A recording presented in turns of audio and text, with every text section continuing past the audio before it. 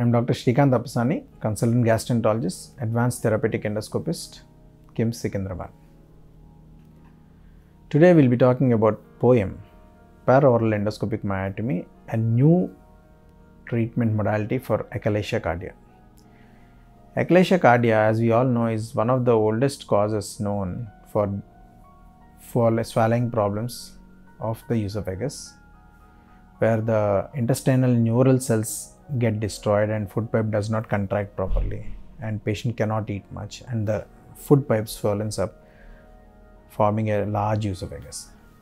The old treatment modalities were using a balloon and blindly dilating it, or subjecting the patient for a surgery, Heller's myotomy, where we go and cut the lower esophageal sphincter. Now, with this advanced technology which has come, third space endoscopy, we are able to do the same myotomy which the surgeons do from the Hellers with the help of an endoscope. Now, what is this and how is it feasible? So, third space is a new space which has been created. One space is within the intestine, one space is outside the intestine, first and second spaces. So, between these two, within the intestinal wall, we have created a new space which is known as third space. Our intestine has got 4 layers: mucosa, submucosa, muscle and the serosa. So what we do is we try to separate this mucosa from the muscle and push our endoscope and create a tunnel through the submucosa. That is known as the third space. Now, once the third space is available for procedures, we can do multiple things. We can remove tumors from the third space. We can do muscle cutting. We can do other cyst removals, etc. from the third space. So, this helps in cutting the muscle at the lower esophageal sphincter and doing the same work like what the surgeons used to do with the help of Heller's myotomy. That is known as a peroral endoscopic myotomy. Now, how do we do peroral endoscopic myotomy?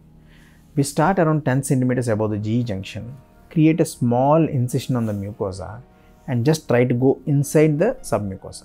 And from there, we drill a 10 centimeter long tunnel up to the GE junction and in fact 3 centimeters beyond the GE junction. And then start cutting the muscle at around 5 centimeters above the GE junction and 2 centimeters below the GE junction. And then after we complete this myotomy, we come back and then we close the area where we have actually entered the mucosa with the help of clips. Now, all of this is done only through endoscope and the patient can be discharged the very next day. No major surgical problems will be there. And it's so fast recovery that the patient almost walks away the next day and is able to eat food the very next day. So, the advantage of all these endoscopic treatments is that we can do a daycare type of procedure and allow the patient to resume the food intake as early as possible. So, this particular peroral endoscopic myotomy has got a very good success rate. In fact, the success rate of peroral endoscopic myotomy is more than 95%. The failure rate is very low. Why? Because we actually go precisely see the lower esophageal sphincter muscle and actually cut it under vision. So, this myotomy is as good or in fact slightly better than the Heller's myotomy which the surgeons do.